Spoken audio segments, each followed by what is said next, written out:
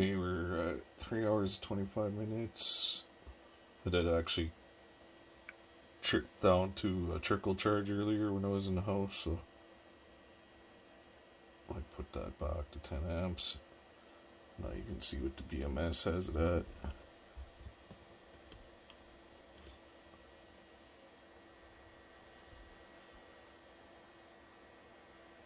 And that's a 100 amp Dally.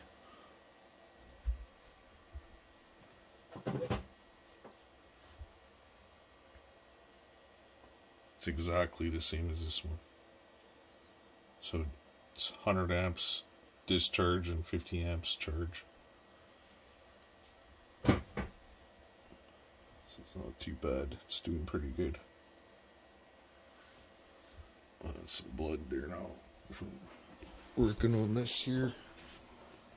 I got two 12-volt batteries paralleled here. I'll have a BMS on each side with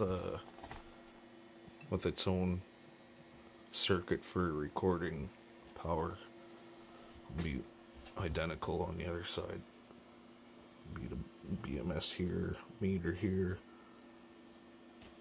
and that'll be for the pulse motor builds.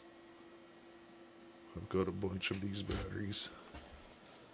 Some here, there's two more 12-volt batteries there, or 24 volt. I've got these ones here.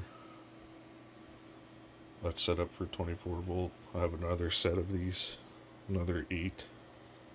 So I have two 50 amp batteries like that. That's going to be all for that pulse motor build.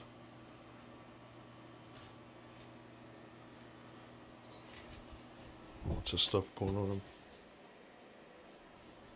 I'm only going to be home here for a couple of weeks and then I'm going back, so I won't be back until Christmas time for a few days and then back to work till breakup mid-March.